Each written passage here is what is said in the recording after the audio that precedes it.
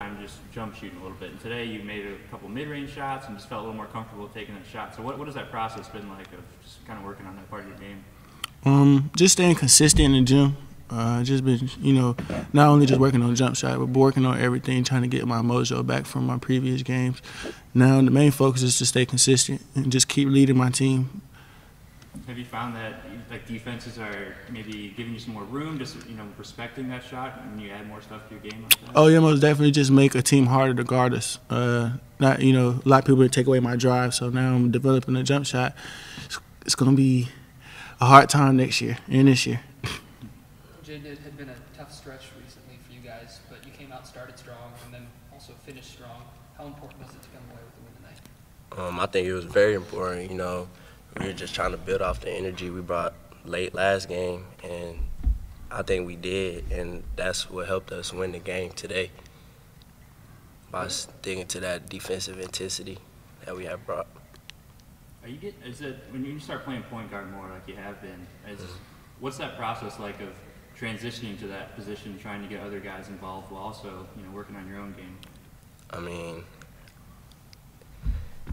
I wouldn't say it's a hard transition, but I'm just trying to lead the team because since the ball is in my hand, I got to just make sure everybody in the right spot and just trying to capitalize off of everything for real. Ezra, first double-double for you tonight. Everything was working, and also especially late. You didn't really seem to shy away from the spotlight towards the end of the game. Talk about how that felt when you were able to deliver in the final minutes. GC's past few games, just learning how to overcome adversity. The game ain't really been coming for me. I can also say the way my performance been in the previous games, just my work ethic, not being in the gym, and it showed. So I just showed up today because I was ready. I prepared myself the right way, and preparation is gonna show. So it showed today. How much were you guys feeding off that crowd today? You fed a little bit, but we majority felt into like the game just off our performance last game, how we played South Florida. Like we learned from that. Like the way we played defense, we knew how we can just beat teams moving forward, and that's the main focus right now is defense, our intensity. Learning how to just bring that same intensity from the first 20 minutes to the last 20 minutes.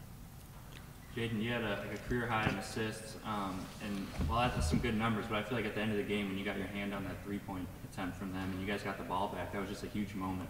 Can you walk me through that play and just how you wanted to guard that play? Oh yeah, so I know number 10, he was a good shooter, and I think it was number 1, he had drove, and like number 10 lifted, and he created some separation, and as he was shooting it, I was just able to get a hand on it.